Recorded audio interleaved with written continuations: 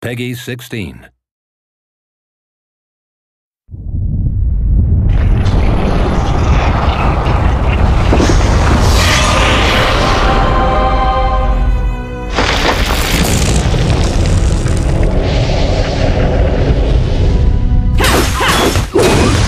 Welcome to the dungeon, the long-awaited new faction for Shades of Darkness, the standalone expansion of Might & Magic Heroes 6. Since Heroes 1, the dungeon has been on the top of our fan wishlist. In the world of Ashan, which is the common setting between Heroes 5 and Heroes 6, it has been associated with the shadow-tainted Dark Elves, underground-dwelling renegades, who have fled the Elf Forest and embraced the powers of darkness. The Dark Elves were born during a night filled with betrayal.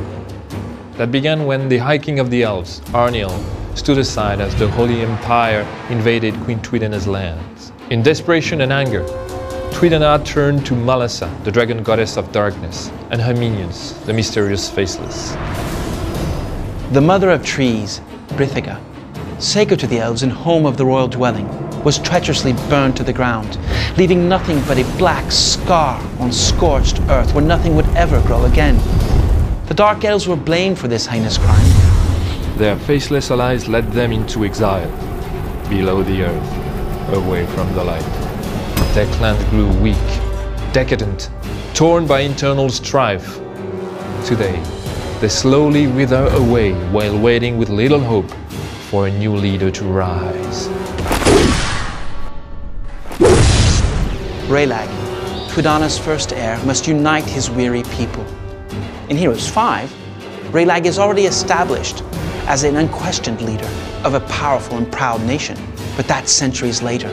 Now in Heroes 6, and particularly in Shades of Darkness, he is a young prince who has yet to accept his imposing destiny.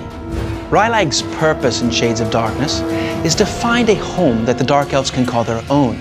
To achieve this goal, Raylag must follow the dual path of secrets and shadows and forge an alliance with the almighty Black Dragons.